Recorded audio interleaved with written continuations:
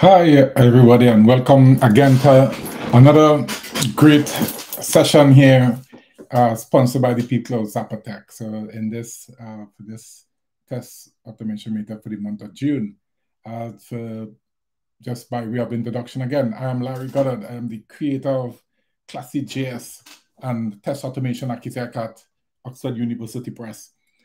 And it's just one of those things where we always run through and get some of the best speakers to come and share some knowledge with you guys. And what I like to say is that for this session, if you have any questions while the presenter is presenting, just drop them into the chat box, and we'll pick them up, and then I would ask them to the respective speaker as soon as they finish their presentation.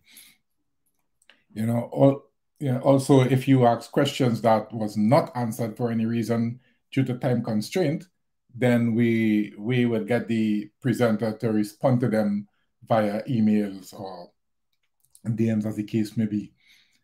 So and I think that is it for what we are saying. So today we have two good speakers. We have Thomas Haver, if I pronounce his name correctly, and Marcel Veselka. If I'm getting it kind of wrong a bit, I think they would correct me as I go by. And so I think with Thomas, I'll say a bit about Thomas because he will be our first speaker this afternoon. He's an international speaker and an automation architect.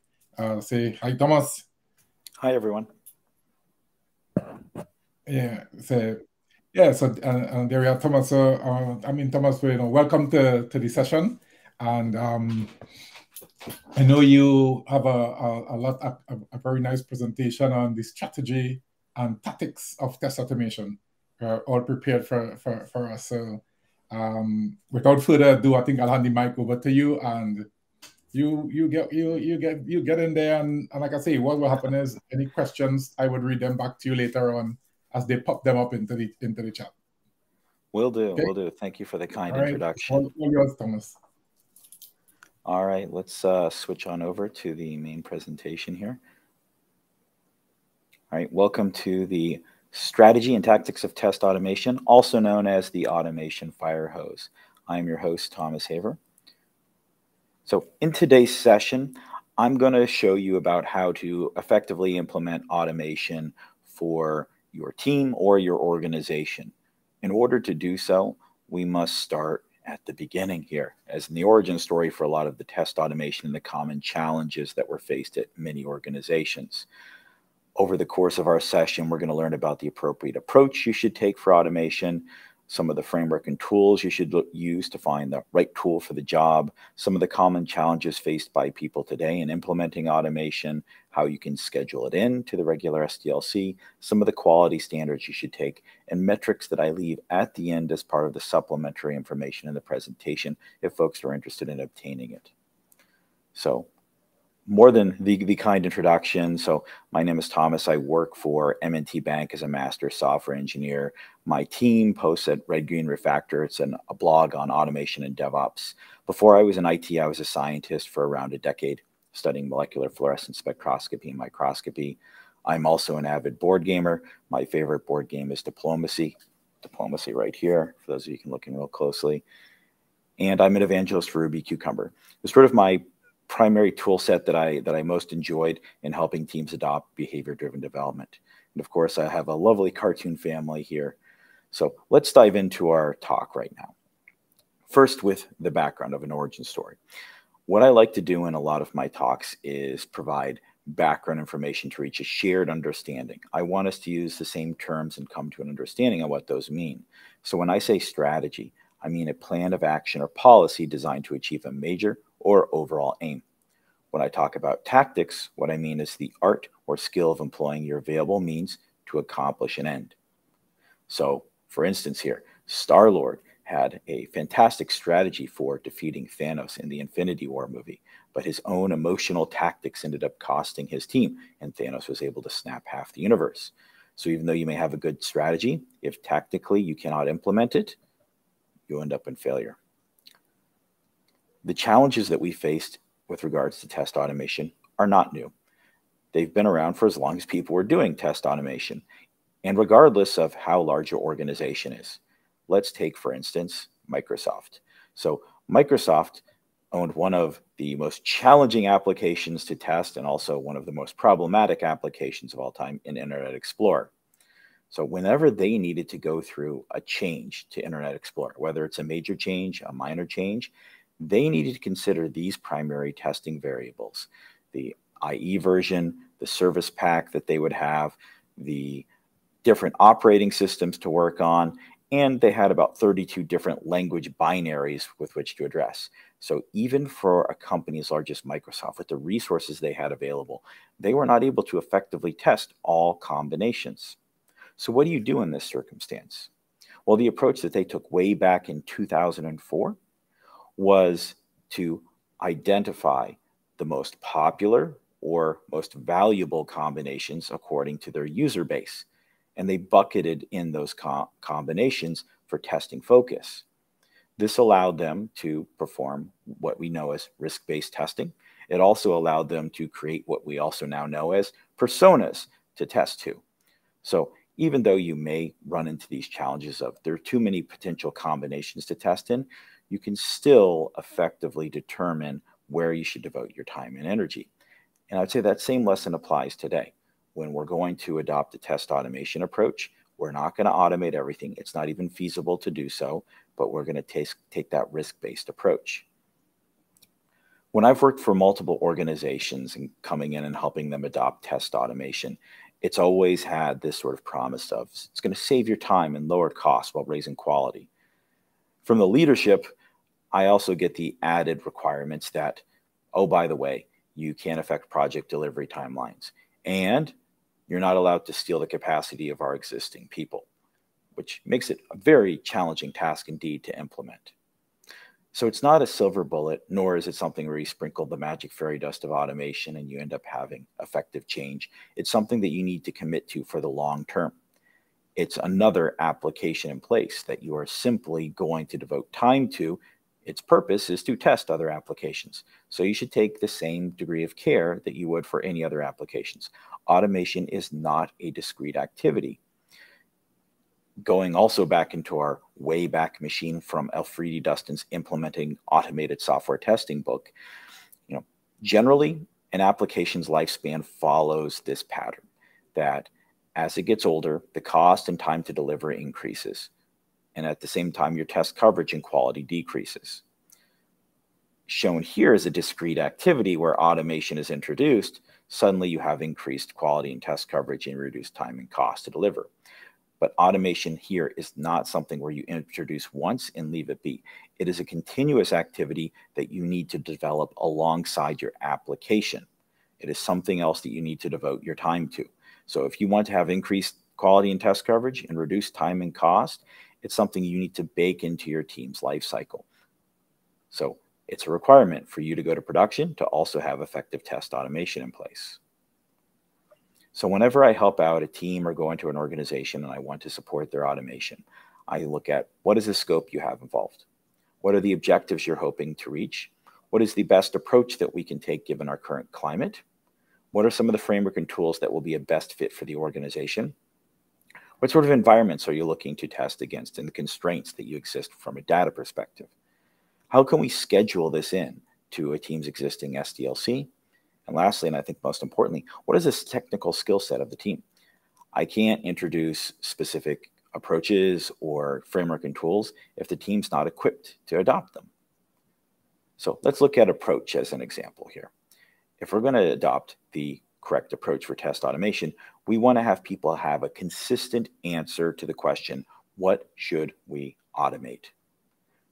Some of the questions you would have for that is the test or task going to be repeated and how often?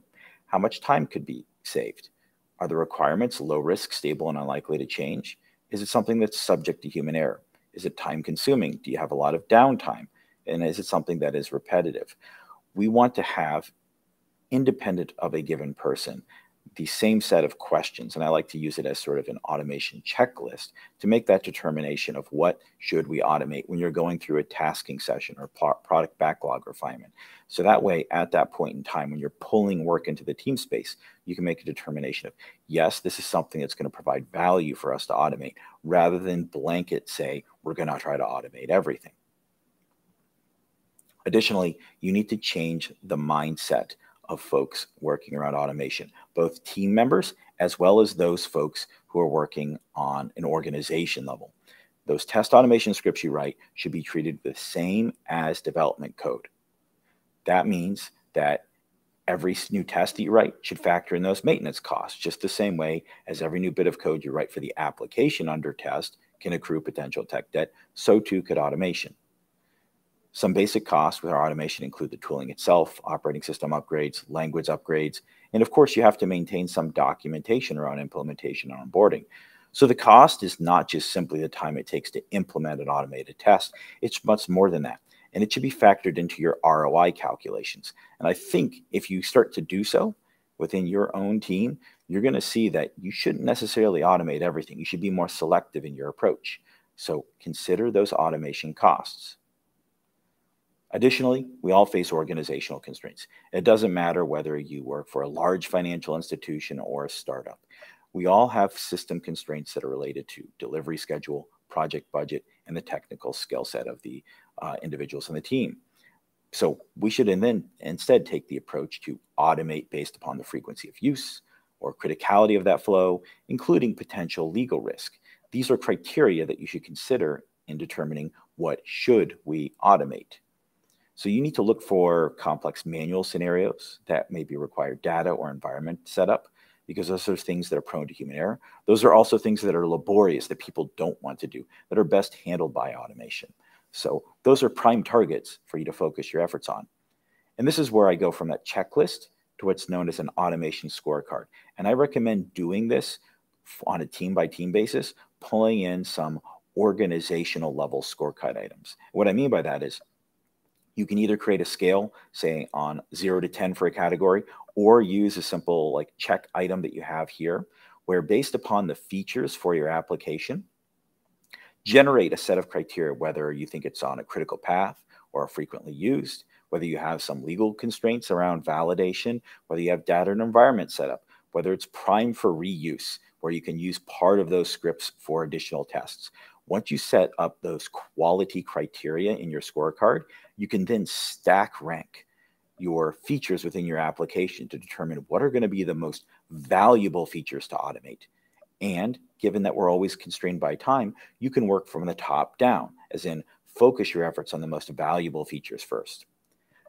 Taking this approach also allows you to identify technical debt in the form of flows that you should have automated, but you did not for whatever reason. You can at least create those as backlog items for your team that you're supporting to show that, yes, we have these gaps here, and you make it visible for all. What I further advise is you create some form of a cutoff. Not that we're committing to automate everything, but you say, hey, below this certain score level, this is something that should just be a manual validation and does not need to occur as frequently. So you devote your time to having a smaller subset of tests, but those tests are very valuable because, again, we have to factor in those maintenance costs for every test that we write.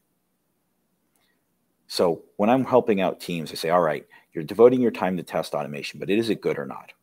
Well, part of it relates to the strategy that we use, and part of it relates to those tactics.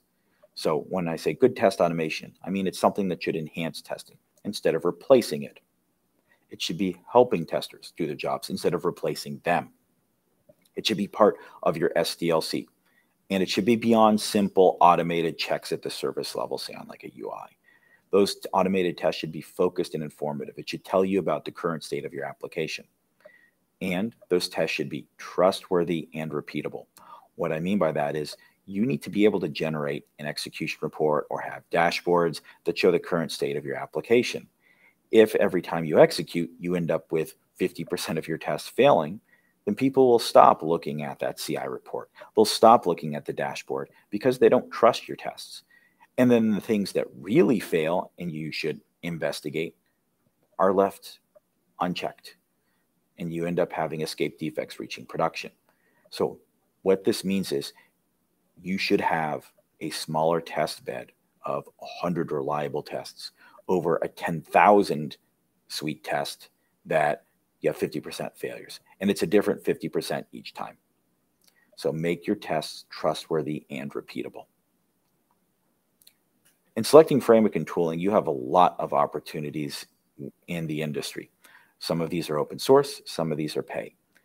And you have the opportunity to adopt automation for whatever application type you have under test. So here's a simple and I would say anti-pattern example using Gherkin. So like, why would you end up using something like Gherkin as the top level? Well, you would use it if your intent is to collaborate amongst all members of the team and not just have it be someone who's your SDET writing tests. Because if it's just your SDET, you don't need this abstraction layer.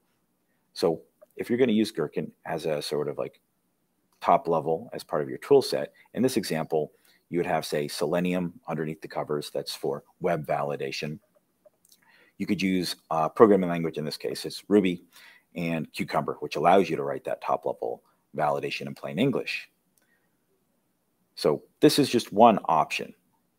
But let's dive into Selenium, because this is sort of where we get to the point of when you're adopting tooling, you want to find the best tool for the job, not just blanket say, hey, here's the tooling we're going to use.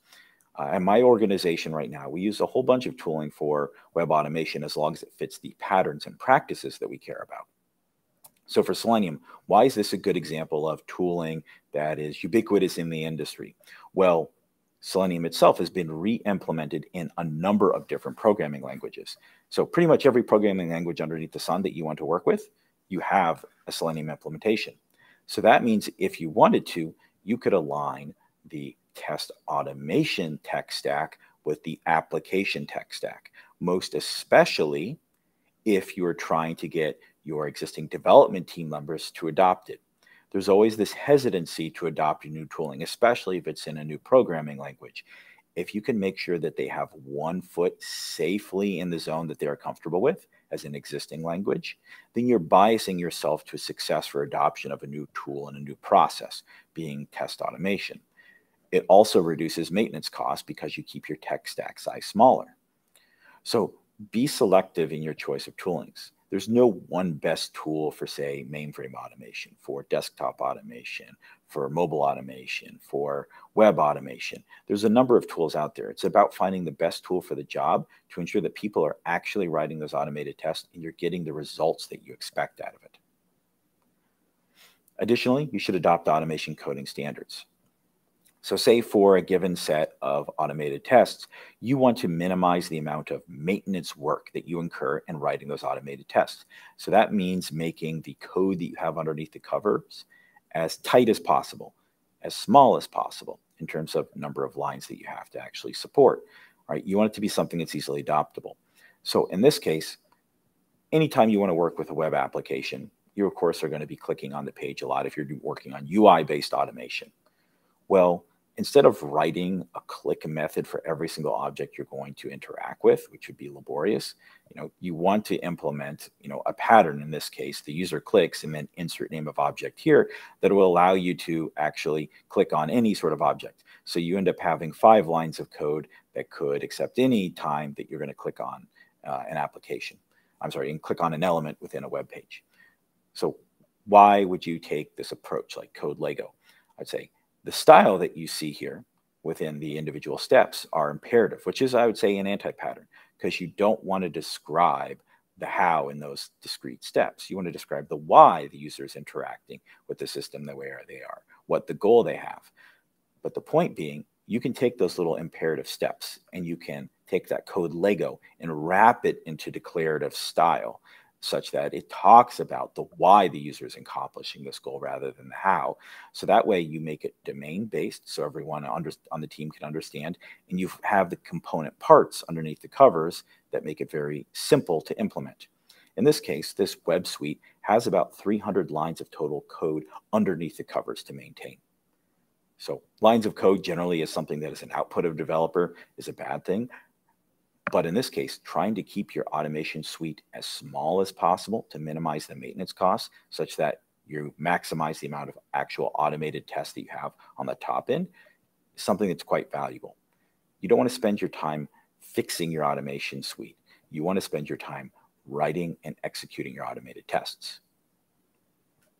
At this point, I've shown a few examples with like UI-based automation, functional tests, but those aren't the most valuable tests on here. So if we want to extend it further and say, all right, if we want to find issues with our application earlier in the development, we need to focus more on integration testing, where we're looking at interfaces or modules tested as a group, more focused on the service level validation. These integration tests are more robust than flaky UI for repeatable tasks. Additionally, if you want to try to align your application under test with your automated tests, you have frameworks that are available for you in just about every single language under the sun, which makes it easier for you to keep your tech stack slim. And taking this one step further in terms of where we should focus our efforts is unit testing, right? That's the fastest method of testing. It's easier to debug, it's reusable, it's got a low cost to fix. And of course, with whatever programming language is your primary for your application under test, you have a unit testing framework that's available for you. So this should be a strict requirement to have your application unit tested, to have service level integration tests that are present, and then also to have some functional tests. But you need to start with those unit tests because that's where you're going to get the fastest feedback. When working with many teams across many years, I've seen similar challenges come up again and again. These are just a few of them that I'd like to relay upon you. One of those is the eponymous name of our presentation being the Automation Firehose itself. So this is where I see teams tend to follow along with, here's a shiny new tool that they have to adopt, and suddenly they're going to try to automate everything under the sun. Just because you can automate a scenario does not mean that you should do it. You want to adopt a risk-based approach for automation such that you end up in a state where your smaller set of tests are something that are going to be consistently executed and end up being very valuable, rather than a huge test bed that is inconsistent in its execution and tough to maintain. Additionally, I've seen people encounter problems related to data failure, as in they will have an automated test that will work in a given environment. And once you promote the code to another environment, it fails because the data you had only referenced one single environment. What you want to do is make sure that your automation is cross-environment compatible. That means your test data generation and manipulation should be an upfront concern. So that test data access should be part of your ready state criteria to begin work for that development item, which means that it should be ready for testing as well. So you need to ensure that you have full programmatic access to test data so that way you can be cross-environment compatible. Think about this purely from a value standpoint. If you write an automated test once and it only works in a given environment, sure, you get some value out of it. But if your automated test can work across multiple test environments, including potentially prod, aren't you doubling, tripling, quadrupling the value provided from your automation test? So make sure that you're cross-environment compatible as an upfront concern. Additionally, I've seen teams write tests that will pass, and you execute again, fail, execute again, pass, fail, on and off, green, red, like Christmas tree lights. So these are flickering or flaky tests. What you want to end up doing is remove them and investigate them. So automated tests that don't consistently pass are soon ignored by the entire team. The execution report that you send off to the rest of the team, the dashboards you should have, should actually mean something. So that means you either fix or remove those flickering tests. You need to look at the root cause. Is the root cause due to your own coding practice? Is it due to application behavior, due to the environment, due to data? Whatever the source is of that flickering or flaky test, you need to find out. But no matter what, you cannot allow that to be included in your consistent execution because you're just incurring additional maintenance costs every time you execute, and you're hurting the trustworthiness of your execution. Another common challenge that I've seen is extremely long tests. These are tests that are 300 lines long, they validate dozens of things, and when they fail, they skip the rest of the steps in there. And so you not only have a failure to investigate, but you have a number of black spots where you have no idea what's going on. Like the test is just there without any sort of additional coverage. So you need to follow those similar practices that you'd expect from unit tests and apply that same pattern across the board. So for one, unit tests and integration tests should take priority over those UI tests. And those UI tests should focus on validating one user behavior, no more, no less. So automate UI as needed to verify end user behavior, but focus your efforts on those unit and integration tests. Another common challenge, and this is not just for automation, this applies against all software when we talk about technical debt, is our goal is to finish the work, get to production. You know, you're automating just for the next day when it comes to testing. So you can't take that approach and expect to be long-term successful with your test suite. What you need to do is to treat your automation code with the same way you would expect development code to be treated. That is to say, you want to implement good practices like dry, don't repeat yourself, KISS, which is keep it simple, stupid, with scheduled code reviews, code analysis tools, and refactoring sessions. I will see teams where their development code has been peer reviewed by multiple people before it actually gets merged into a release branch, but that same test automation is just a single person working on it. Well, if we don't trust, our developers to push changes to a release without peer review, why are we trusting the test that is going to validate that application behavior as single-threaded people? We want to have multiple individuals involved in the review and execution of our automation. So your framework that you build should be built for long-term extensibility, as in if you are walking out of the doors of your company one day, that framework could still be in use years later because you've designed it to be extensible, to be long-term valuable. So don't just automate to get to the next day, automate for the long term. And I've also seen automated tests lagging behind development, where teams will say the work is done on one sprint, but then they have testing on another sprint. How is the work actually done if you haven't validated the change that you put in place? So what you need to do is to make sure that automation feasibility is incorporated into the definition of ready. And those completed scripts are in the definition of done. Set a bare bones expectation that your automated test should execute in at least one environment before you set that story to done. And then the expectation for a given release is that that automated test successfully executes in every environment on your path to production. You need to make sure that this is in place, again, for the long term, and that automation is running concurrently with development, and work for a given story is not done until the testing is complete.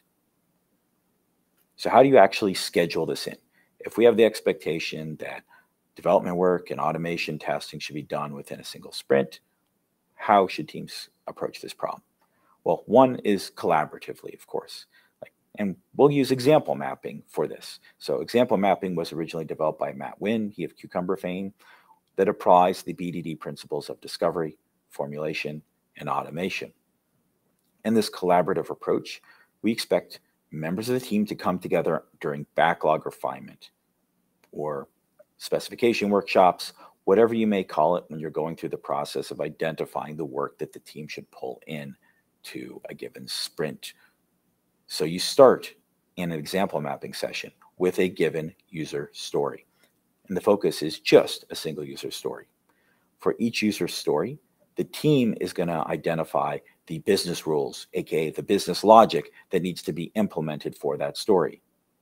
For each rule that you identify, you're going to have one or more examples to illustrate that rule. These are the beginnings of your test cases. And any questions the assembled group in that backlog refinement or example mapping session that occurs should be written down on red question cards here. This is for you to take outside of the session to ask maybe your enterprise architecture or a third-party vendor or someone else who is a SME who'd be able to give you a clear answer. So why? Why use example mapping? Well, those examples that you show end up becoming user scenarios. Those are the foundations for your tests. Because the team is collaborating on the work to be pulled into the team space, it creates a shared understanding of the work to be done. It also reduces rework of large or unclear stories because the team is empowered to break it apart into its component parts. And those rules end up becoming acceptance criteria. That business logic are viable candidates to become those integration tests, or if you've made it as small as possible, even unit tests. And why use that color-coded scheme though? Why should you create an example map? And this could be in person, or for like a lot of us who are working hybrid or remote on, say, a Miro board or cardboarded. Well, if you have a lot of red question cards in that single example map, that's a good indication that development work is not ready to begin. So the team can reject it, because at the end of the example mapping session, you have a thumbs up or a thumbs down as a vote. So you want to empower the team to pull in the work or say, no, we don't quite know enough about this to have confidence to begin. Red question cards is a good way to identify, here are the blockers for us to actually do this work. If you have too many blue business rules underneath a single user story, that is a good indication that user story is too dense, and that user story should be split into 2 or more parts. Now, if you do this live during an example mapping session, you still continue with the session, but just focused on that single user story. The other ones you split off can wait for later. If you have too many green examples underneath a single business rule, that is a good indication that rule is too dense, and you need to split that rule apart into 2 or more components. So that's why you have this sort of visualization and color coded. It gives you a general idea of large or unclear stories, of rules that are too dense. You want to make it easier for the developers to implement, and for the folks doing testing to actually implement those validations. So what are some additional quality standards that we can adopt as an organization to help us out, or on an individual team level? Well, one thing that I recommend that teams adopt is regression review. So this is an activity that you do every time you push a change into production. In this regression review, you have the equivalent of a test lead, whoever just wants to step up within your team to take ownership of any net new tests that you have, as well as all the existing regression for that application. They're going to go into a meeting that's also going to be tended by your production support. The production support could be developers on your team, or it could be a separate group within your organization. Prod support should provide metrics on the incidents for that application for the release in a prior period. You want to see where you're having trouble with escape defects. Additionally, your business partners are going to provide metrics on application usage broken down by feature. Again, we can't test everything underneath the sun, nor can we automate everything under the sun, nor should we. We should focus our efforts on those areas that are the most highly trafficked and the ones that generate the most revenue for our company. So we want to see that with empirical evidence to make a decision on what we should actually test. And lastly, whoever is the ultimate owner, whether it's a product owner or you have an app owner, whatever you may call it within your organization, they should provide that list of upcoming projects with high-level feature changes. It wouldn't make much sense for you to devote a lot of time creating a great deal of test coverage around a given feature of your application if your plan is to immediately change it or to deprecate it. You need to see that roadmap for your product so you can focus your efforts on the things that are going to be most valuable. Engaging in this regression review, which should take no more than an hour, will allow you to focus on what tests should be added into your regression suite, what tests should be removed or modified, and where do you have gaps in your coverage. Up to this point, I've shown you a lot of Marvel superheroes. Here's my own personal superhero from real life. His name is Martin Fowler. He says, "I'm not a great programmer. I'm just a good programmer with great habits." So what lessons can we learn from Martin Fowler? Well, we want to implement code reviews, of course, the same as we would expect for any development code. We want to check to make sure that all automation scripts of the feature are scripted, that it's understandable by the team, that our automation represents the current state of our application as living documentation, that the scripts don't duplicate effort already present, because we want to keep the actual glue code underneath the covers as tight and small as possible. We want to make sure that when we're implementing a task that we are cross-environment compatible, and that we followed all standards and practices followed by the teams on traceability back to development work, writing standards, formatting, etc. So expect code reviews just the same as our application under test. Additionally, you should engage in regular refactoring sessions. These refactoring sessions should focus on the maintainability of your application, the extensibility of your automation suite, and ensuring domain knowledge is spread throughout all members of your team. Like, that automation suite should represent the current state of your application. It should be a good form of onboarding. So in refactoring sessions, you're going to look at the performance of your automation tests, implementing non-orthogonal design to keep your test suite tight, ensuring that you don't have duplicated effort, and that you've stripped away that outdated knowledge. If it's not needed for the application going forward, it's not needed for your automated tests. But it's easy for me to say, hey, you should refactor. How do you actually make this practical and something that's independent of, say, a single person being the champion for it? I recommend hosting regular refactoring sessions, 30 minutes at most, once a week, where you identify a team lead. That person is responsible for scheduling it, delegating the work, selecting the focus area for that given refactoring session, and creating any sort of bug reports. You want to make refactoring a team activity. In that team activity, you're also going to have an automation guide. This is someone that can be on the team, who is the strongest resource in the automation space, or it can be an individual from outside the team as a part of sort of that peer review process. That technical oracle will help you overcome challenges. They're also going to keep track of what occurs during that session, including any action items that people need to engage in after the session. They're also going to keep track of an improvement status report. There are a number of tools that you can use for code analysis, for linting, that can show you the quality of your code. Well, if you keep track of that over time, you can show that even though your application is changing, that the number of tests in your automation suite is growing, that you're still maintaining good quality, and you're improving actually because of these sessions. This is to demonstrate that value add of having a refactoring session. Lastly, in the focus area that the team lead is going to select, it can be based upon your code metric report. It could be based upon a given feature item that someone's working on, or an overall project release, or your regression that you're executing, or even maybe logs that you've come from your CI report that you want to investigate within your application. All these are viable areas with which to devote your time, and making this regularly scheduled makes it independent of a single person. And that's the goal for a lot of these mature activities. You don't want to have it become sort of like an Old Testament prophet approach, where it's one person driving this, and as soon as they leave the team, leave the organization, that it stops. You want to make it independent of a single person. You want this practice to be a common team practice, so that way it occurs regardless of who's there. If someone's on vacation, they're out sick, or they left the company. Right. So in summary, what did we learn today with regards to test automation? Well, for one, you should focus on the fastest, most robust tests. You want to create UI and end-to-end tests as needed. So focus on unit tests first over service, service over UI, and UI over end-to-end tests.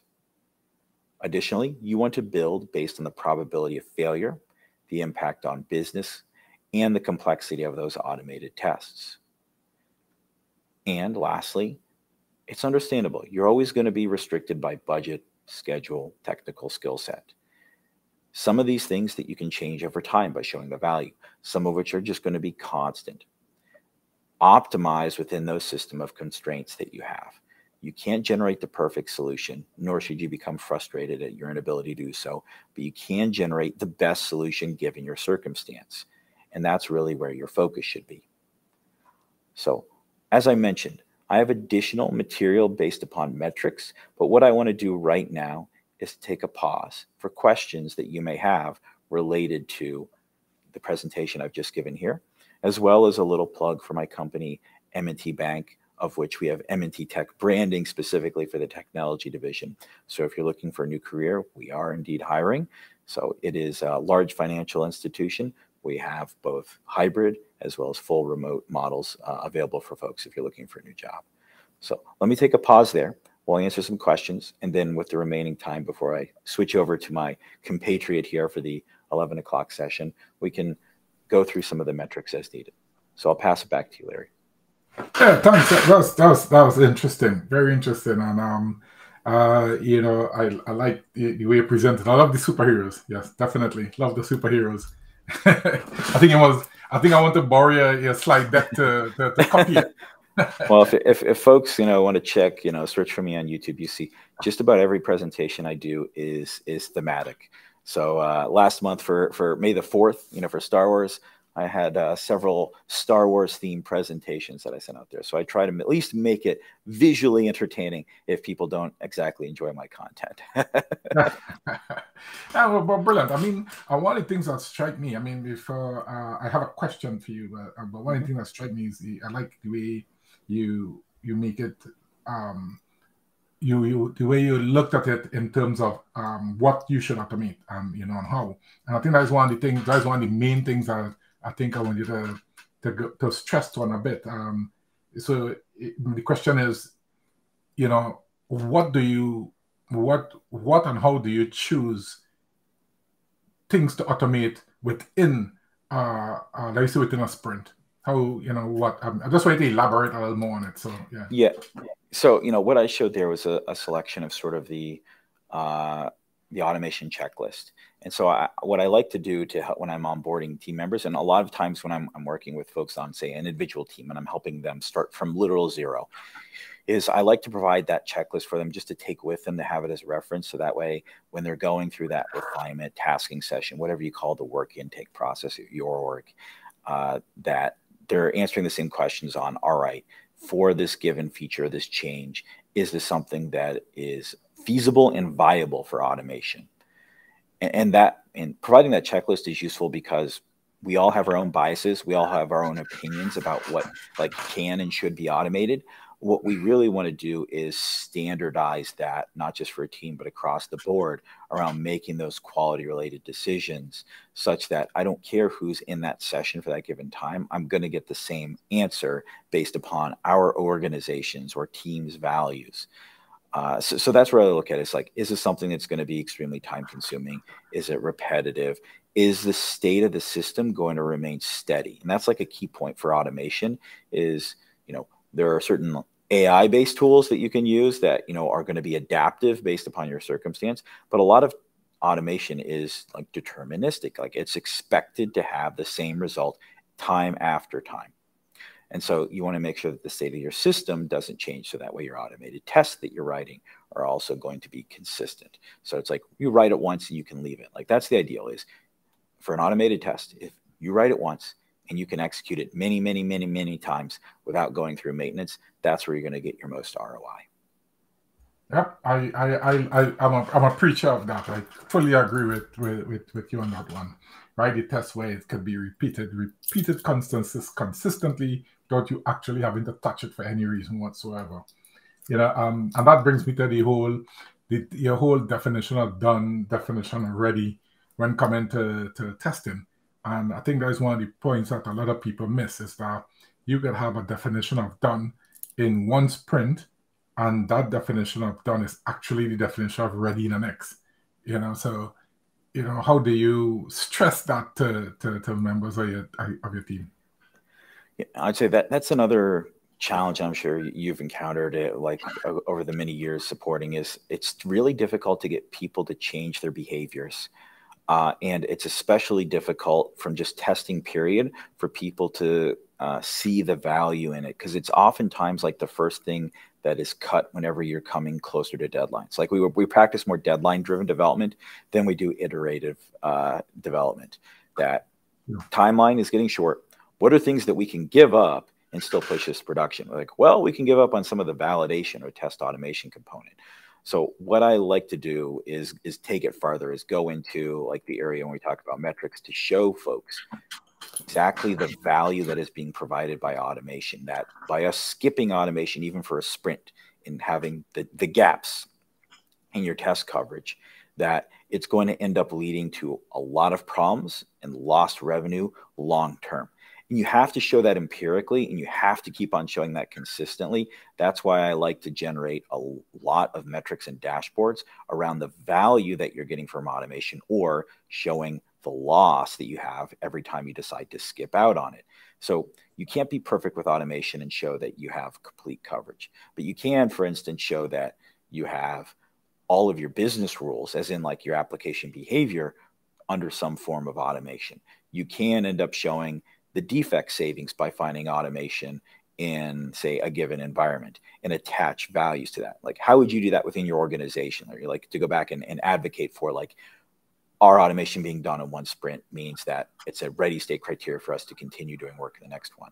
Well, you have to calculate within your company how much the defects cost you where you find them. So like for a production incident, what is the average hourly rate for a developer multiplied by how long it took to fix that defect in production, multiplied by the number of people who are involved in there. That quickly adds up. And that's not even calculating the impact to the end users when you have that defect in production, which you should also add in. So you can end up showing a great body of work that says, by us cutting out on automation for 1 or 2 people that would have spent like 8 hours doing this, we cost tens of thousands of dollars to our organization by cutting it short here. And you have to consistently show that. Yeah, gotcha. And I have a question here from one of our listeners, Sachin, actually. His question is SB, which is specification by example, is that the way forward for shift left? You know, write specification, which is codable and the single source of truth for all? I say it is one path forward. It is not the way forward. And I say it really depends upon the team or the organization. A good example would be is, you can use specification by example, but it's intended to be a collaborative exercise amongst all members of the team. If you have, for whatever reason, team members or your organization split to like business and technology where they're not looking at it, like what good is it to have that layer of abstraction that's, written in plain English if only the person writing the automation test is actually seeing that? Like in this case, you just created some additional overhead. You might as well just get straight to the code. So I'd say it depends upon your organization for what's the best fit. I think it leads to the best outcomes for an organization, like making something that's transparent for all members of the team where we're all speaking the same language will help reduce that rework. But it doesn't mean that every organization is going to end up practicing that. I would say it's just a good practice. It's not the practice, though. Yeah, that is so. I think people say that is so true. I mean, especially when coming to the single source of truth for all thing. Now we have that's a lot. That's a next one of those next tentacles that we need to look at, because we have people say, why don't we put it here and we'll use that as the single source of truth, but then you still have you have to tell yourself who is going to see it, who is going to interact with it. What kind of control you have over it? Because if you could write in it, and then I could go and change things without anybody else knowing, that just models the whole single source of truth thing. So yeah, I guess it's one of those things where is it worth it for me now, or is it worth it for me in this particular scenario? And to use that. So yeah, I'm really cool with that. And just one other thing, you mentioned the whole when coming to refactoring, and it must be a team effort. I like the way you say, a refactoring guy. I like that. I definitely like how you say the refactoring guy to look at it. What do you think should be one of the biggest takeaways for the audience when coming to refactoring, especially test code? Yeah. So I'd say, there's multiple value propositions with it. One of those is the state where you have, a senior member or maybe a couple senior members of your team, and you, of course, have junior members of the team. Conducting refactoring as a group session allows you to impart knowledge to uplift more junior members of the team. So it's a way to provide value to the application itself, but also to uplift members of the team. Additionally, because we are doing this on a regular basis and ensuring that we are sort of like pruning our garden, so to speak, we are making sure that the automation suite is in a good state no matter the circumstance. So that way we're confident in the results that we get. So conducting these as a formal session rather than individual breaks down those silos. Make sure that it's something that's communal, and make sure that we show value. And I think that's something you're going to see, Larry, consistently, with the things that I've talked about today, is a lot of it is about creating those deliverables that show the value of automation. And that is because you all listening today, presumably you're all involved in some way in the quality aspect of your company or organization, is we have to consistently show value with empirical evidence to change minds, to make sure that we're given the same degree of care that you would expect the development team members to. So showing empirical evidence is one way to do so. Be consistent advocates for quality and do so backed up by data. Yeah, thanks. That was well done, Thomas. And I want to thank you for taking the time out to come and have a chat with us and spread a little bit of the awesomeness onwards to the community. In saying that, so thank you very much. And if without further ado, would you like to? I'll give you this one. You have 1 minute to wrap it up and say, that's put in your plug for the community. Yeah, so I would say there's a lot of information out there. When you're trying to learn like what's the best tooling that you can leverage, as well as what's the best approach you can take. I'd say assimilate as much of that information as you can. Don't just go by one source. Pull in and find the best solution state that's going to work for your organization. No two organizations are alike. No two teams are really alike. So be flexible in that approach and educate yourself as much as possible. This sort of webinar, Zappeltech, is one of those great ways to do so, to expose yourself to how other people have done things in the industry. So keep on growing, keep on learning. Thank you very much for your time. Yeah, thank you, Thomas. Thank you very much for that. And at this point, again, I would say thanks to Zappeltech for giving us this opportunity to spread the word to everybody. And now we just move on. We wouldn't even waste any time. We'll move on to our next speaker, Marcel. Hi, Marcel. How are you? Hi, Larry. I'm fine. How are you? Yeah, I'm not too bad. Not too bad at all. I tried pronouncing your surname earlier. Sure, I got it wrong. So I wouldn't It try was great. It was great. What I'll do is I'll just let everyone know that Marcel is gonna give us the talk on autonomous testing. Sorry, my bad. And how to introduce testing bots to boost your efficiency and speed. This will be very interesting. I think I'll be paying close attention and taking notes myself. Okay, let's see whether. Right. So, without further ado, Marcel, I think the mic is yours. Thank you very much. So I don't know whether you could see my slides already. Hopefully, yes. Yeah, I can see it. So hopefully you too. So welcome. I would like to talk about something I'm passionate about maybe last 2 years, and this is autonomous testing. And I'm researching the area and idea and topic and approach in that space because I believe this is a next era of software testing. And today I decided to talk about testing bots. So let me start first with very short story before we will go into the details. So it's already a couple of years when GitLab started with one survey. They call it DevSecOps survey for DevSecOps report. And they just find out that people following some DevOps approach always complain about testing. And they are saying that this is the number one reason for delays in delivering of the software. When I saw it first time, I felt like that's a stupid conclusion, but it was proven 4 times in a row.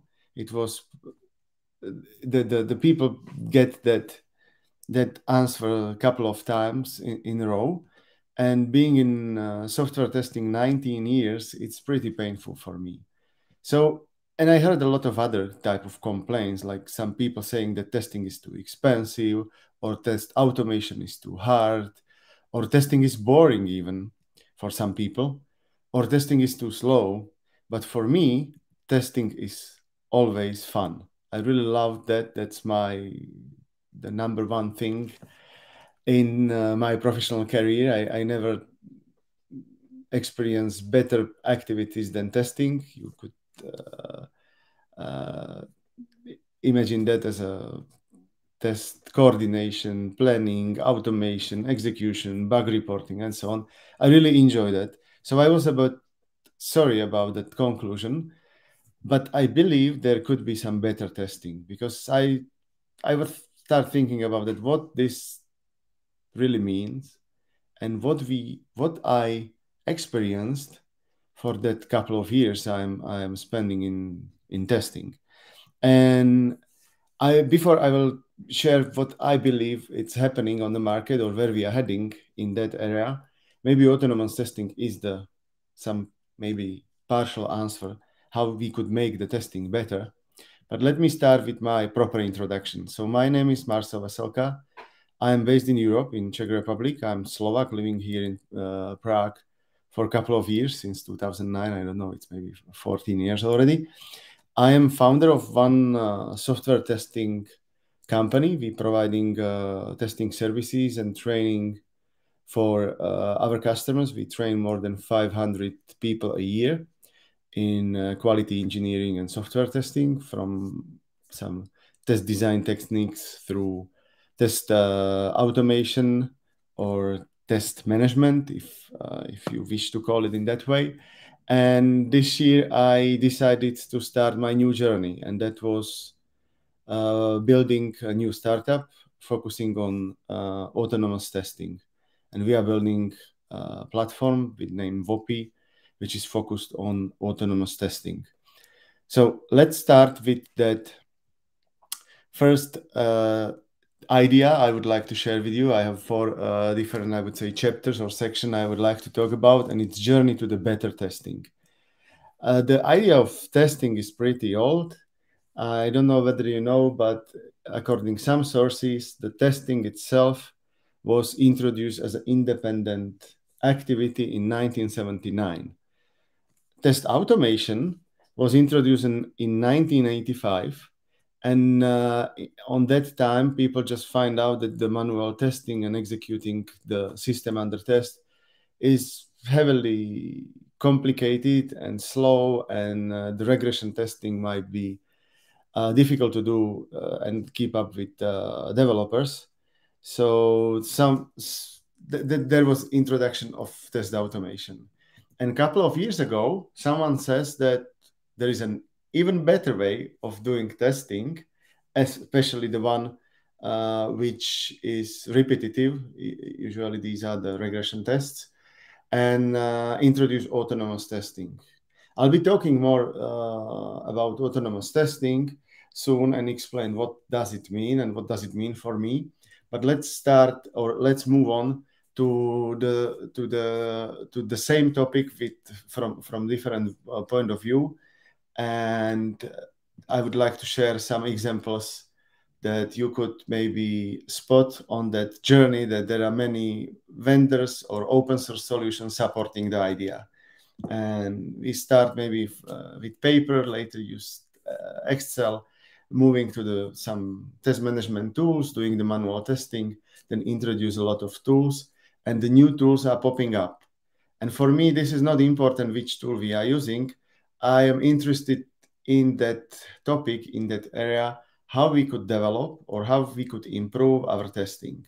And some ideas already matured, and I believe the test automation is already matured idea or approach, and we need to just master it or deliver it into our organizations. And I believe it's already, I would say, solved problem. So you could find on the market lot of experts, lot of experienced guys who could help you to do so.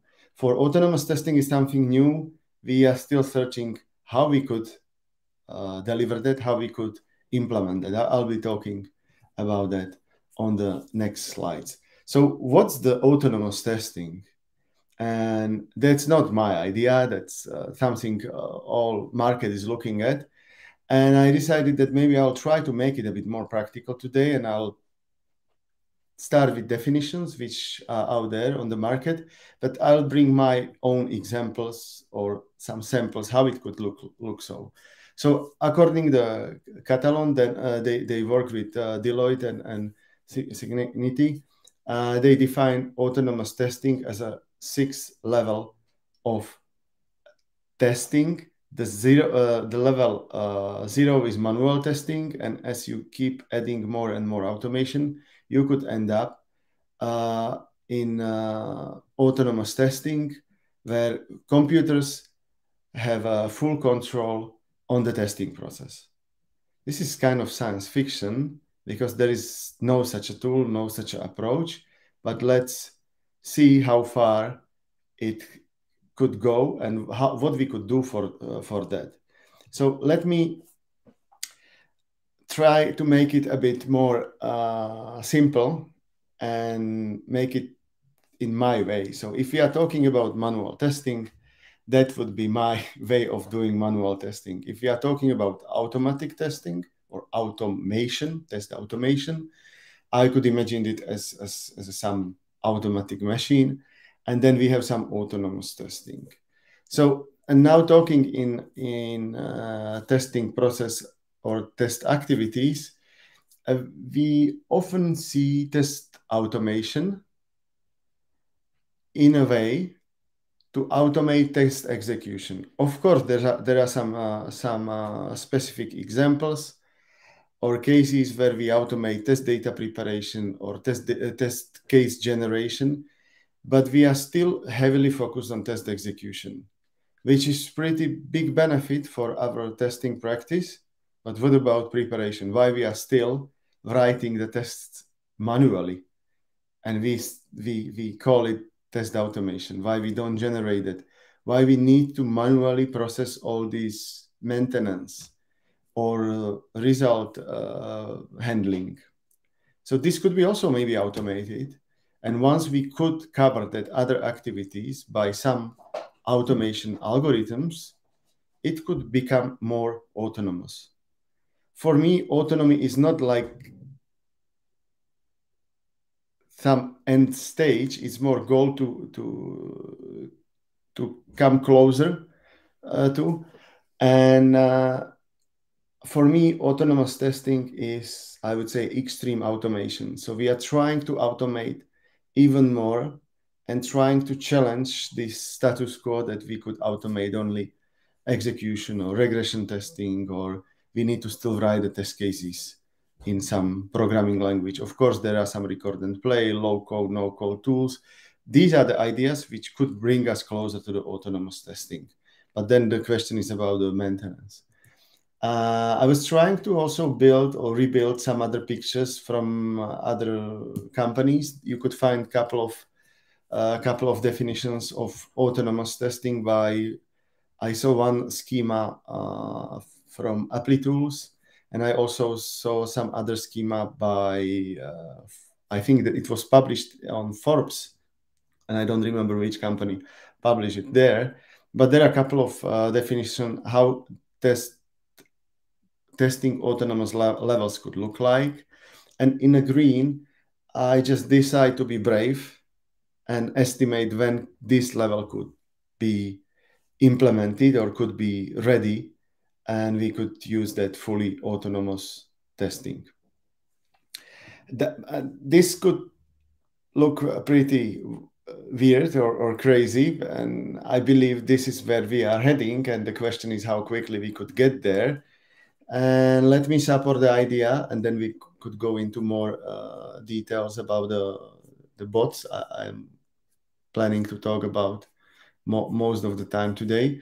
But this is a report from Gartner. It's pretty old. It's already 3 years. And they predict that autonomous testing is one of the idea on hype cycle for Agile and DevOps. And autonomous testing was somewhere here, and they predict that it will reach this, they call it plateau of productivity in 5 to 10 years.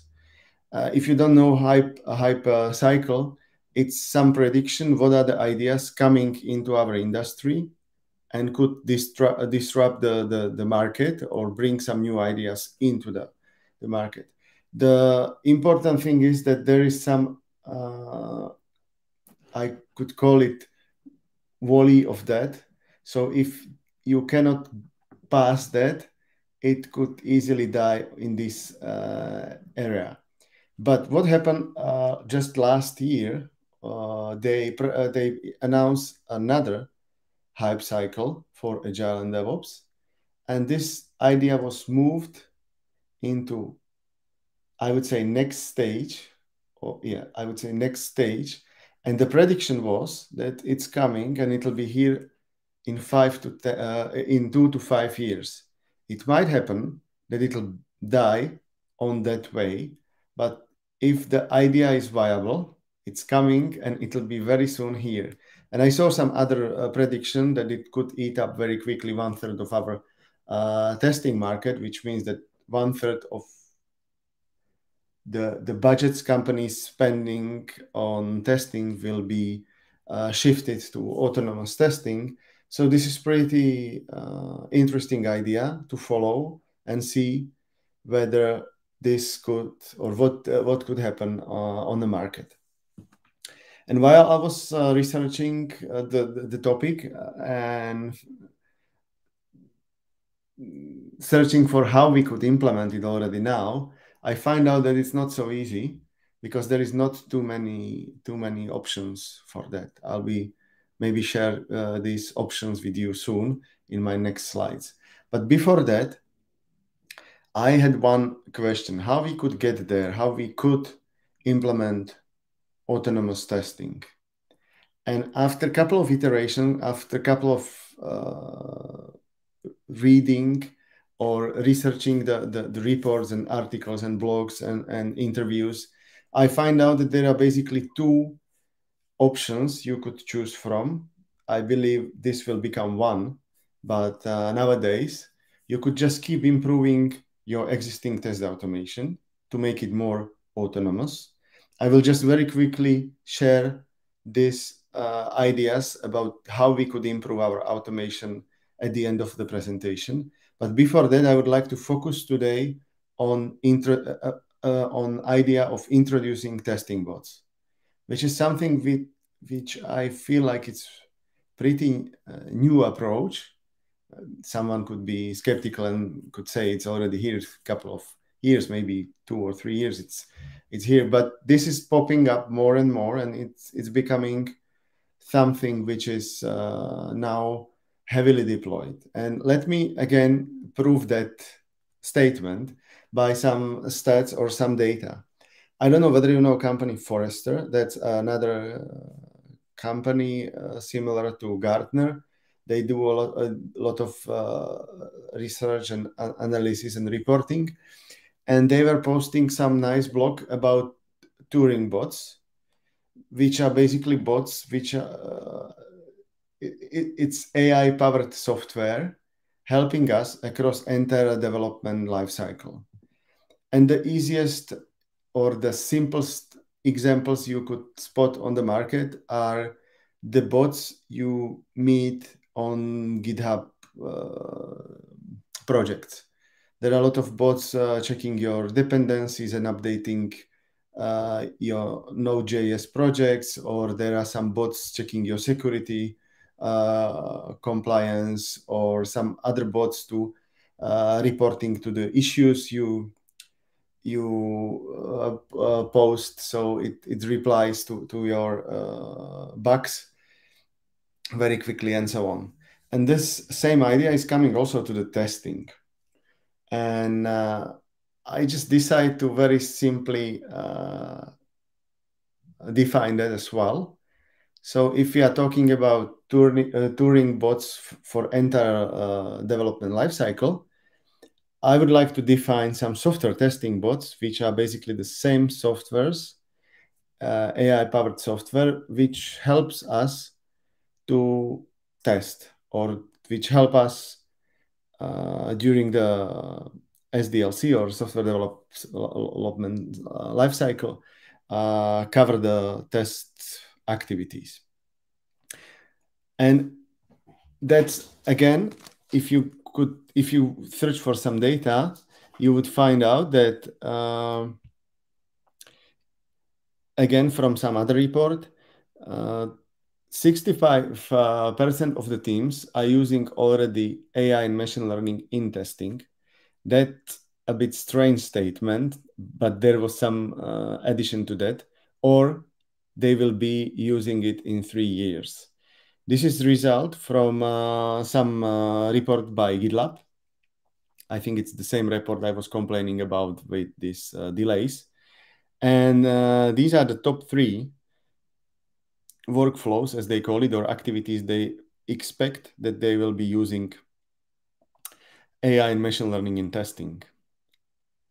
And I would like to focus on that second one, because what they claimed is that 53% of these companies are planning to use testing bots. So this is something people or organizations are looking at already start experimenting with. And we do the same. So let me first start with the idea how we could build that bot. Because one of the challenge on the market is that there is not too many options you could choose from. And if you know some, it would be great if you could post in a comment what are your experience with the bots in testing. But I find out that there are just a couple, and the maturity of that bots are not very high, I would say. So I think that if you want to start with that now, you need to build your own bot or heavily customize already existing bots, because it's not there yet, but it's coming, and I believe this is an idea with a big potential. So how to build a bot?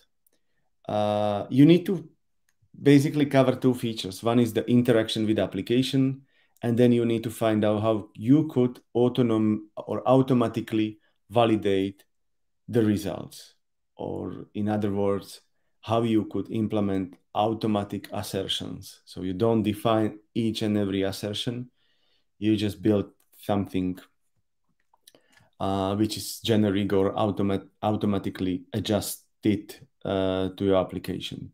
If I would go into more detail, because this is very high level, that's something what you need to think about is the application you are testing. So if you are testing UI, probably your bot need to interact with application in different way than if you are testing some APIs or some files or databases or networks.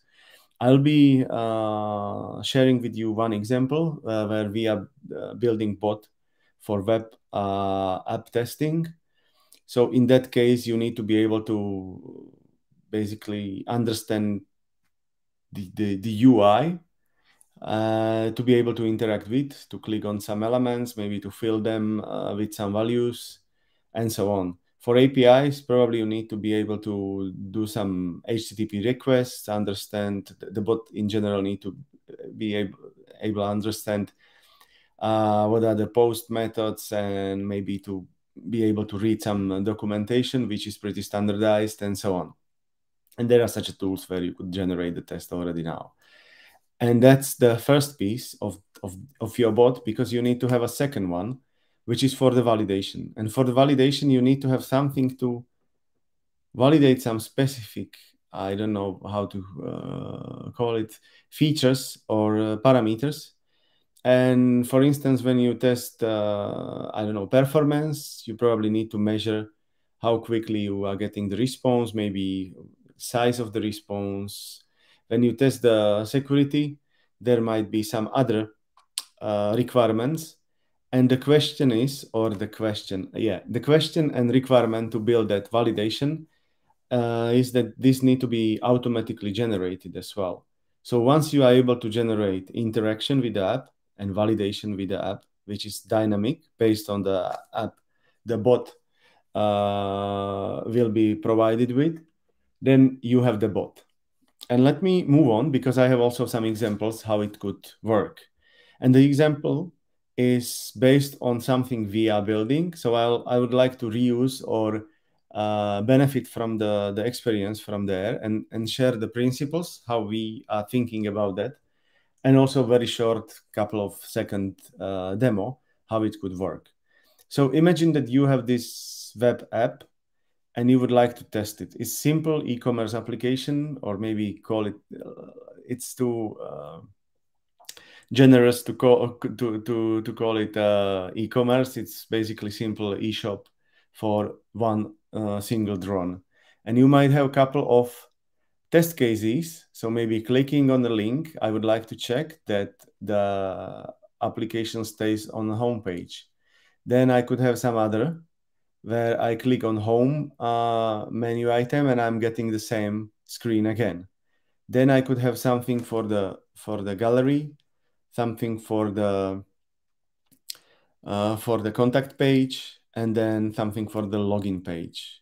Or maybe I could even like to see how the checkout page looks. So doing this, I could maybe state that I have 6 very simple test cases, checking whether the page is still okay. And once I have it, I could navigate through the application and build some map. And through that map, I could navigate and generate the test cases. So once I have the test cases and the way how I could navigate through the application, I could choose which test I would like to execute. And this is not only, this example is just for the clicks, but the same is valid for the fill or swipe or scroll. It depends whether you are on the mobile or web, or clicking on the checkbox and so on. So the map will probably become a bit bigger, but this is the map you could use to learn how your application works and then generate the most valuable test cases. Of course, this is also one of the features of the bot, and a big question how to generate the valuable test cases. There are a couple of approaches. I don't want to now go too much in detail. If you would be interested, we could have some follow-up session and discuss that ideas and details. But once I have this interaction done, then I need to cope with some validation or assertion. And for that, I decided to take one simple example, and it's visual validation. And for the visual validation, it might be even more interesting for the test automation engineers who are extremely good in level of automation, because sometimes for simple changes, we just skip manual testing and we do only automated checks, and if all goes okay, then we deploying into production. But in some cases, this is not very secure or a good idea, because imagine that you have this type of checkout page and you have some Selenium or Cypress or Playwright test which are navigating through the application using regular, I don't know, XPaths or CSS classes or IDs to interact with app. This works perfectly. You could get all that interaction, and you could also get all that assertions to be evaluated as okay or passed. But imagine that the application might change slightly, and our Selenium or Cypress or Playwright script could execute the same scenario with green light at the end, but probably you don't want to release this into production.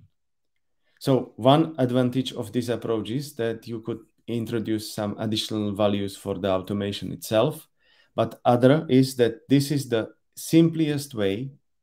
We could discuss the stability or how to cope with some stability issues, but simplest way how you could check your screens whether it's okay or not. So if you have the map and you collect the screenshots across the map, you might be able to validate whether the application works correctly. And of course, if you extend this approach to make this visual validation even more dynamic, so you collect instead of one screenshot, couple of, because maybe you test on different devices, maybe the shopping cart might be dynamic, so you don't have one expected result, but more, then this is a pretty useful and powerful approach. And you could continue or you could start running your bot. I also decided to bring one more example why the visual validation might be useful, and it's especially for some specific cases like validating screens.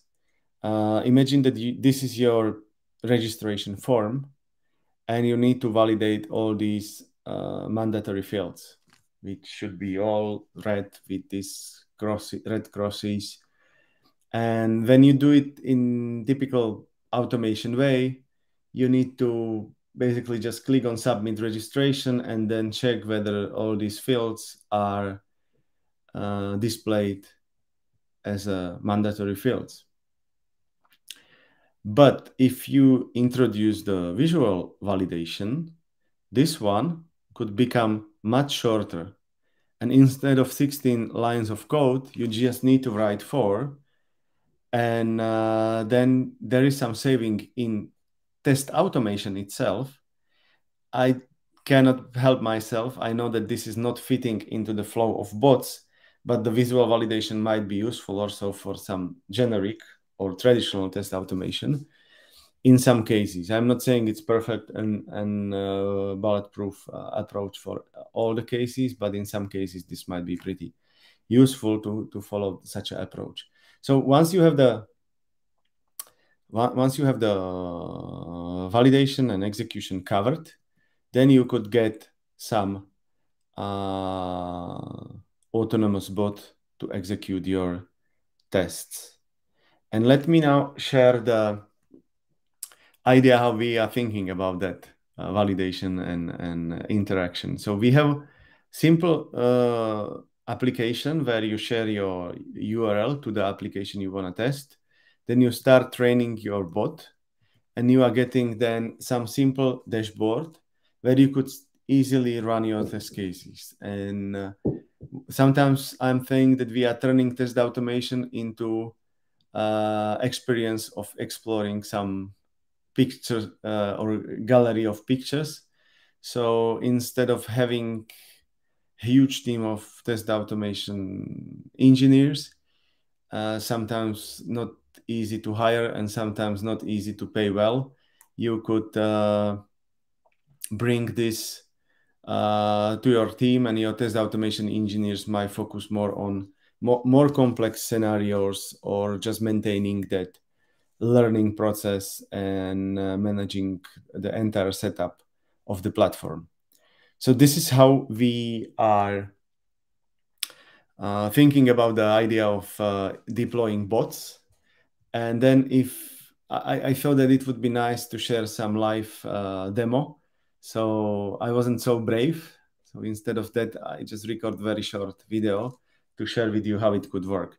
So this is our platform. We call it WOPI Commander. And you just click on button run test, and the bot executes the tests.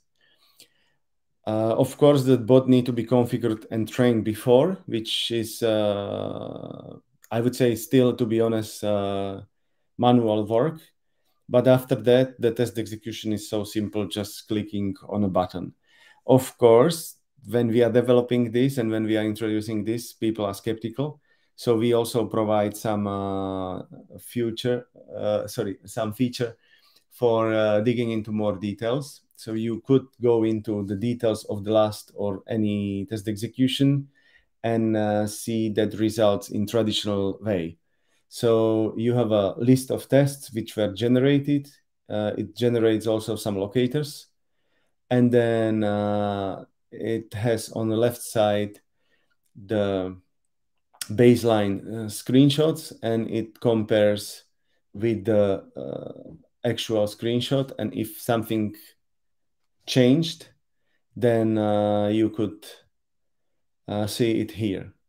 So of course, there is still some manual work. It's not fully autonomous. As I said, the autonomy is the journey to easier automation, but we believe that this is the way how we could bring more or easier way to business teams or manual testing teams. And instead of learning some programming stuff, they could use this platform. So that's the example, and that was about the bots. I believe this is the idea people now, or a lot of companies working on, including the others. I could give you some more ideas in the next slides. So as I said, there are two options. One is to building a bot to have some tool autonomously test the application, and it's still a bit primitive, but it's getting better and better. For instance, our bot could log in into application if you share the credentials, but there are still some challenges we now exploring or researching how to cope with.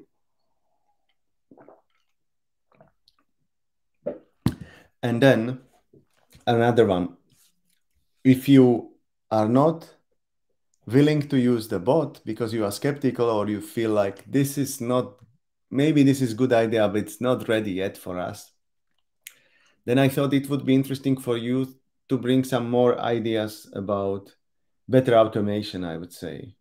Because a lot of people, as I said, are focused on test execution, but I believe there are plenty of other topics we could cope with.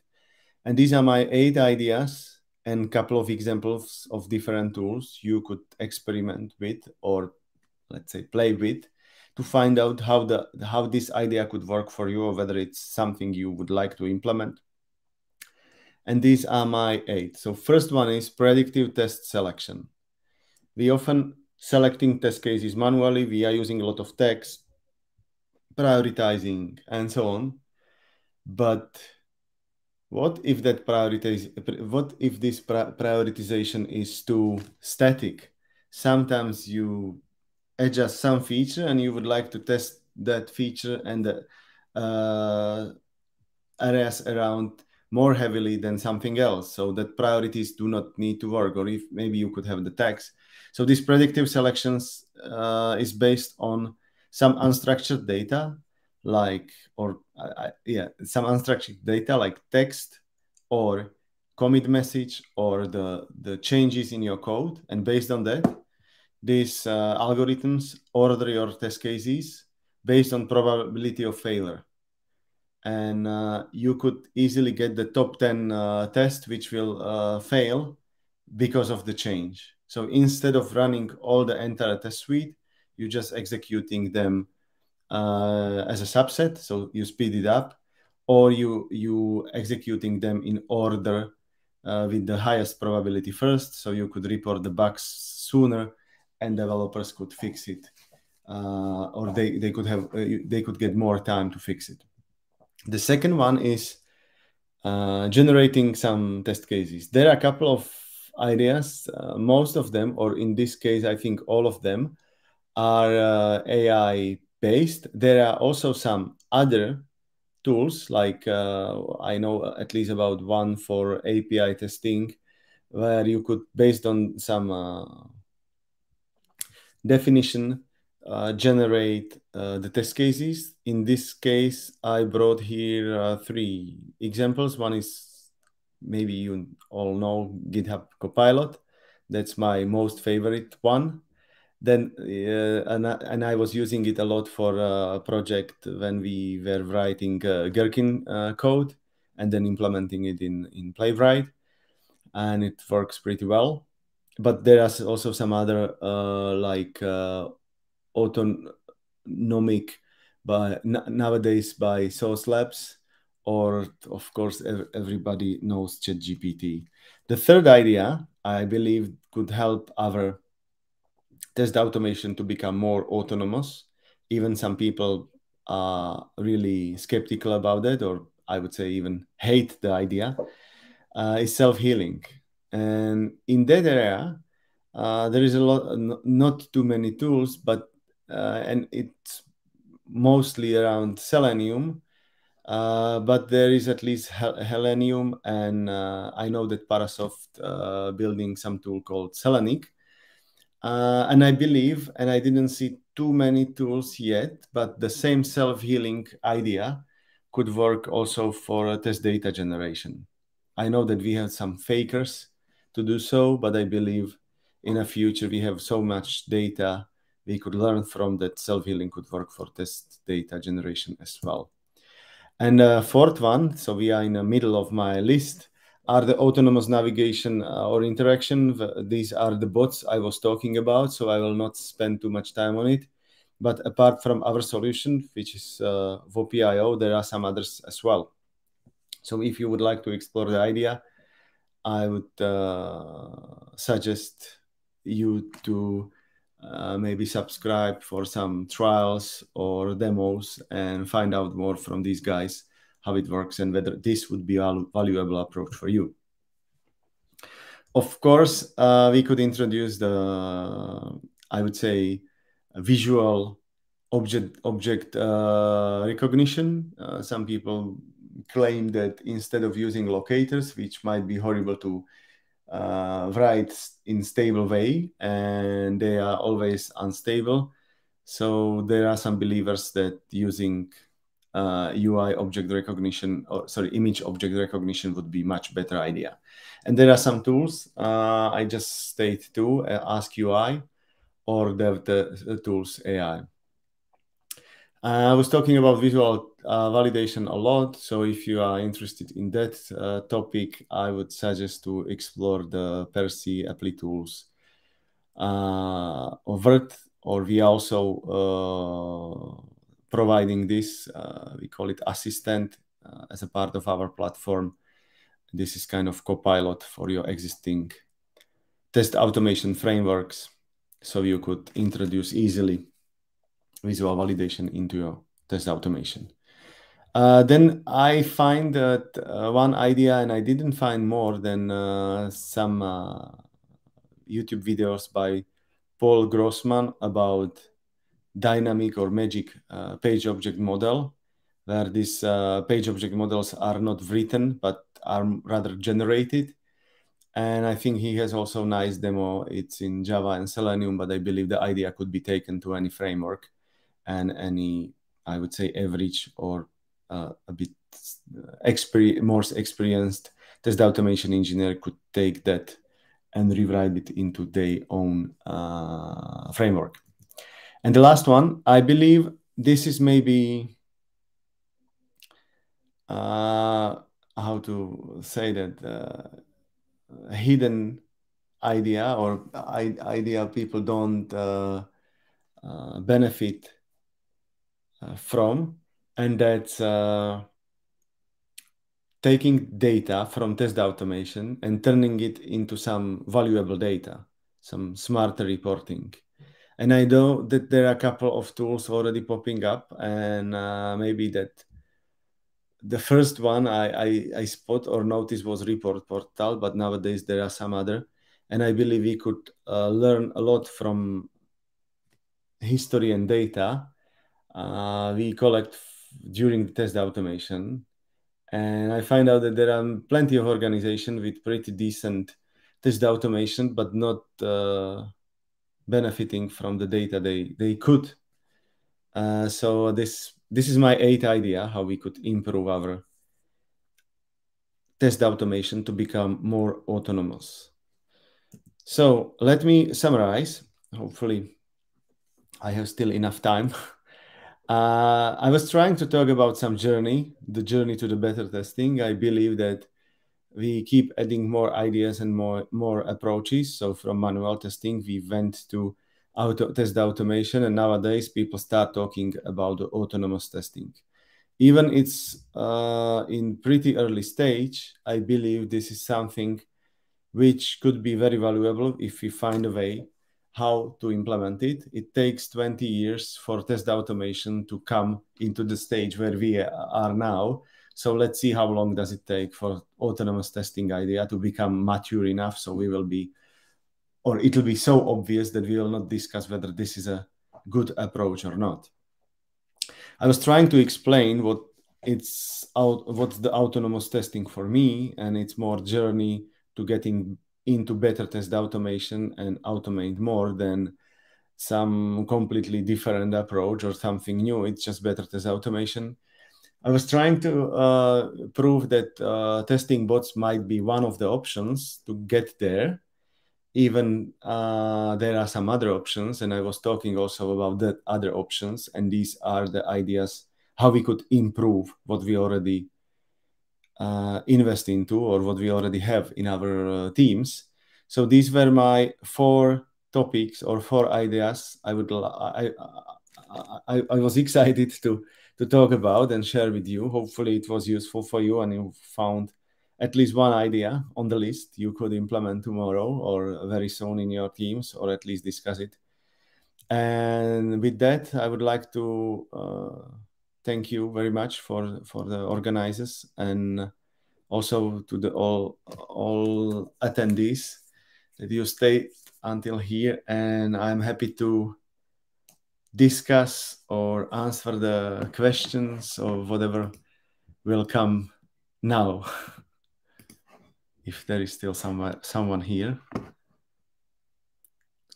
Jump in and jump in. Yeah. Of course, yes, Paul. Yeah, sorry about that. Yeah.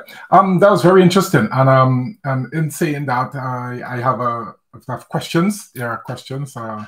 And one initial, the first one, I'll just ask the first one straight off the bat. When you say bot, does it mean automated script? That's the first question. That's just true and all that.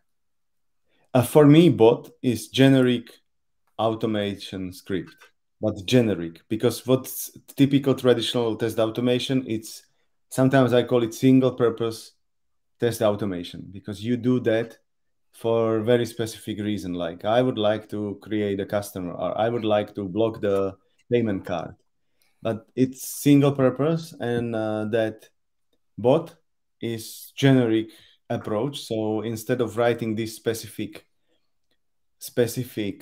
flow, you are trying to build a bot in a way that it could spot the elements. In my case, in my example, it's elements, but in general, it's to spot how it could interact. Then it interacts and evaluates after the interaction. So it asserts the thing. And of course, we could discuss whether it's part of the bot. We also discussing it within our team, whether it should get only the instructions from something we call brain, some backend system to processing all the data.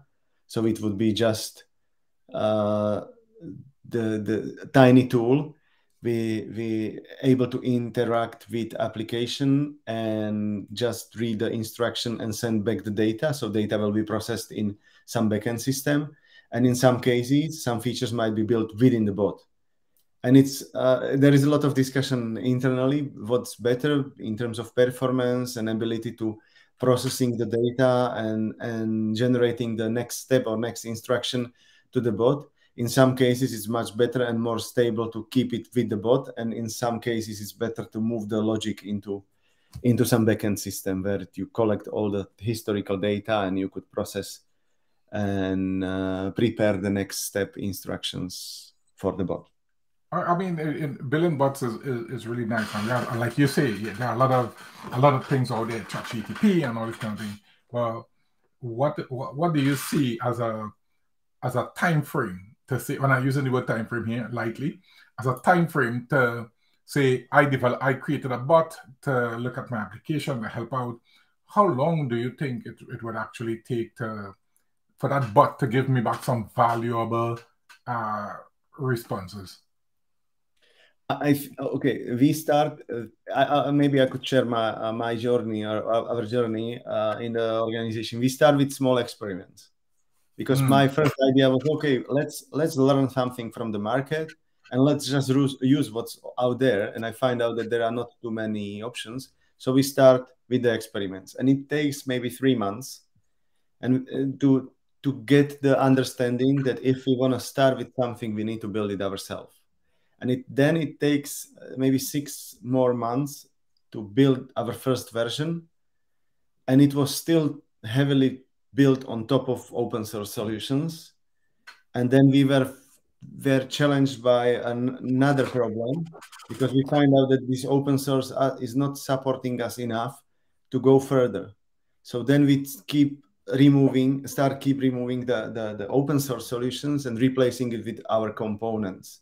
Okay. And I think we are still at the beginning of the journey, because if you are starting from, I would say, on greenfield or from the scratch, it takes some time, and this is still the era where there is not too many options to copy from someone, because all the companies are innovating in that area, and you cannot easily reuse something. Like nowadays, if you want to automate web app, there are so many options, but to introduce bots in your organization, it's not easy, and in many cases you need to also understand your context, because that's the shortcut.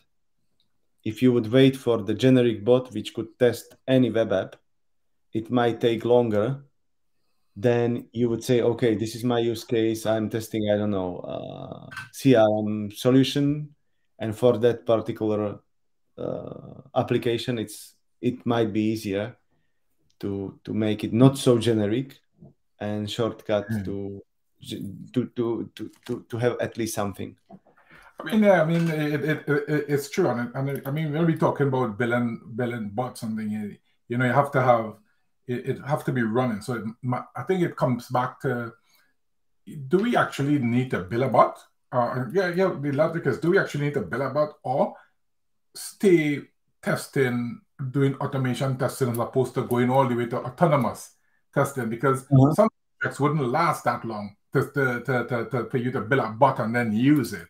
Or you might build a bot and it's generic, and then you can't really use it on another project, because you'll have to learn, because the whole application might be so different. So how do you weigh up that differences? I think this is a great question I had at the beginning when we start, because I didn't know whether I should improve what's out there, like improving the automation frameworks, or build that bot. And I think we end up in some hybrid approach. So bot will become just another approach in our test automation.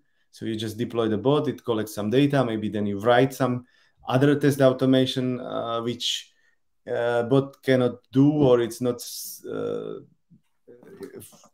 able to do some complex scenarios. So it'll be some combination. I don't believe that it'll completely replace test automation very soon, but that's the way how I believe will develop in future. And another thing is that it's completely different situation when you have and I saw a lot of our customers, they have a bunch of manual testers, and they are struggling to make the step into test automation. So for them, having a bot might be a huge improvement.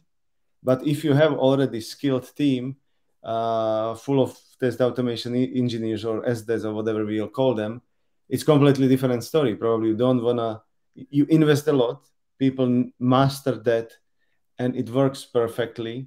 So for that, the added value introducing bot might not be so huge or so big. Yeah, I got that. And I mean, the whole thing is, I mean, in terms of what a bot is, and I'm looking at some of the comments, and Lysandra, she's saying her understanding of a bot is just, is it another higher level of automation?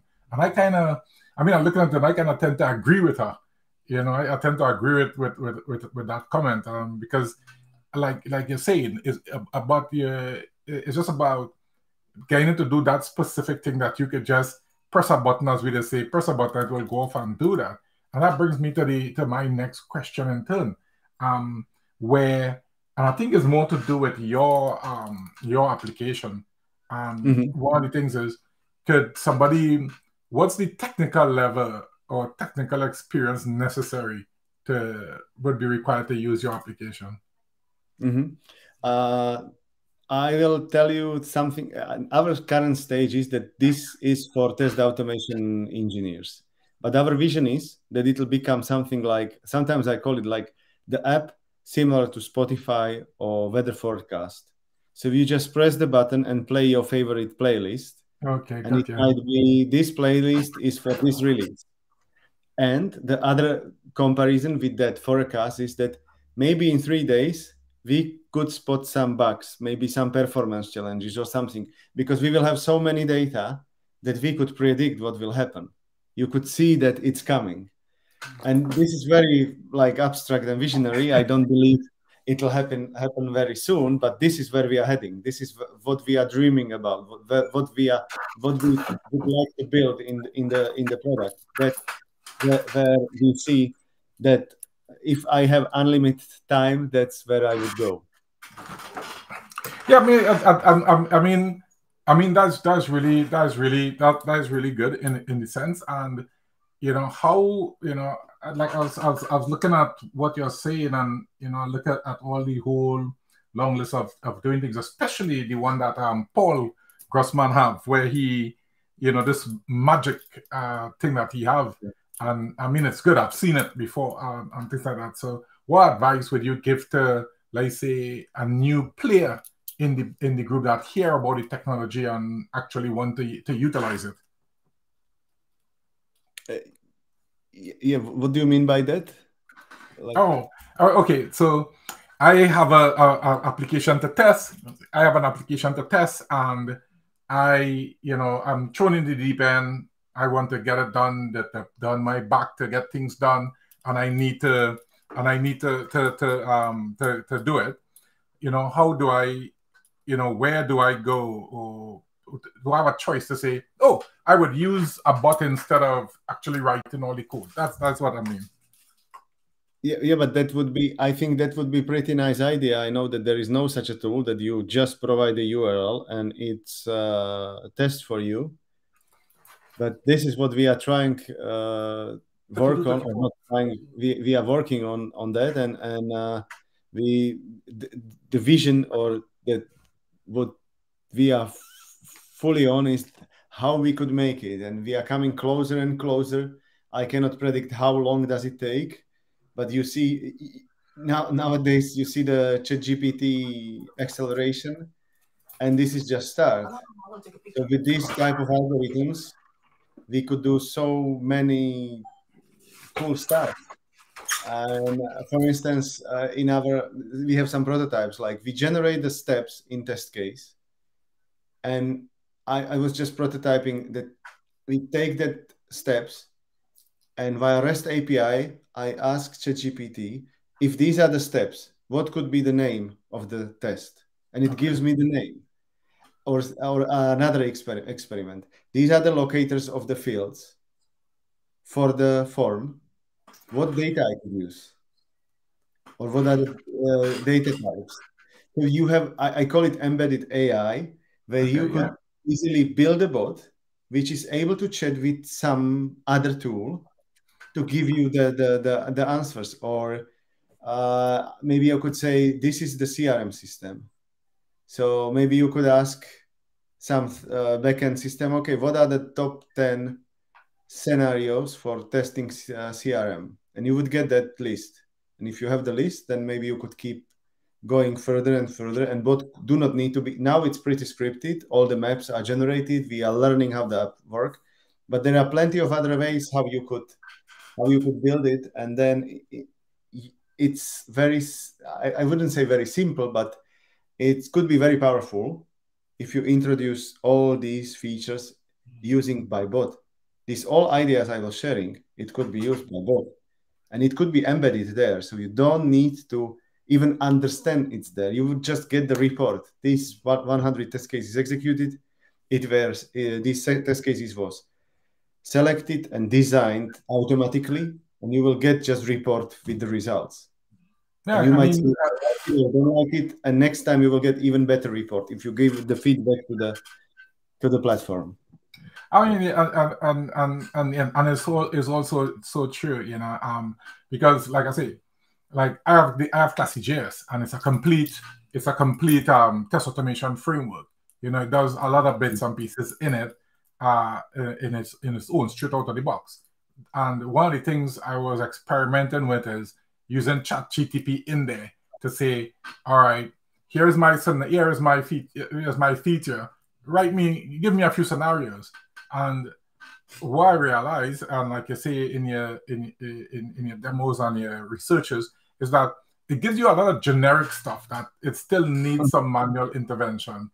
And because unless it have that actual application that you're going to test, then it just comes generic that you you would just use and refactor to suit your particular case. Come like you ask a question, you have something to do, you go online and say, how do I do X? And they give you a lot of different ways you could do it, and you grab, oh, that will work, and you refactor to suit yourself. So that's really good, and we know, like you say, we know autonomous testing is going to be, it's a long way out.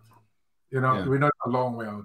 But the idea that we could create a little bot, or we could use one of the AI bits out there to do it, I mean to help what we have now is much. So my question to you basically is, we have a lot of, and I'm saying it straight, we have a lot of people out there saying, oh, I have an AI tool that is do X, or it's all this, how do you, or what are your thoughts on something, on things like that? I don't want to be, I'll try to be nice and polite, but very open. AI is brilliant idea, but it's really stupid the way how we are coping with that. Because I believe this brilliant idea will be powerful and useful only if we find a way that it's so simple and obvious that we are using it and don't discussing it. Why we are not discussing databases, or why we are not discussing some Python scripts or methods or languages. It's or why we are not discussing automation in testing anymore. It's like we are discussing, but the question is not whether. We often discuss how, but I believe this need to become like standard component in our approach, and then we are there. So my thought about AI is that if this will be just buzzwords in PowerPoints and everywhere else, that we are not still there. But once it will become like obvious part of all other frameworks or tools, that will become useful. And I believe the idea of ChatGPT nowadays, or any other algorithms outside the tools, it might be brilliant, but until it's not embedded or integrated and packaged and baked into our tools, we are not there yet. So I believe then it'll be super powerful and super useful. So we see it's true. We share that same sentiment. I share that same sentiment with you. Well, I mean, we could go on and on with this forever and a day. And I think what we need to do is to have a session just about the whole AI, generative AI thing inside test automation, and we kind of run out of time. So, what is good to say thanks again to Zapotec for all this, and Marcel, thank you very much for your session. And I know it generated a lot of thoughts in people's head, especially mine. Yeah. I'll show you. I have a whole page of notes, to look at. But yeah, thank you very much for this, and thanks again to the people at Zapotec for giving us this, this opportunity to do this. So before we lock off, I give you have 30 seconds to wrap up for the audience. Go. Okay. So thank you very much for having me. Thank you for Zapotec, and also Larry, to you to hosting us. It was brilliant event. Hopefully people enjoyed with me, as I was excited to talk about that. And I believe this is a big opportunity for all of us to play with some new tools and searching for even better testing we have. And I believe you will enjoy it, and wish you all a lot of fun in testing. As I said at the beginning, 19 years, and I still enjoying and exploring that different corners and highways of ideas. So thank you, and hopefully see you in some other virtual or physical event. Thank you very much, Marcel. And the pleasure was of having you. And with that, I will say thanks again to Zapotec. And I am Larry Goddard, the creator of Classy.js, and I'm a test automation architect at Oxford University Press. And just like Marcel, I have just over 20 years in doing this, and as you see the smile on my face, it's something that we enjoy doing. and we enjoy giving back to the community in settings like these. You know where to reach us. You can reach us on LinkedIn. Mostly you can just find us there. And yeah, so thanks again for everybody for joining. And thank you, Zapotec, for giving us the opportunity. Thank you. Okay. Bye. Bye.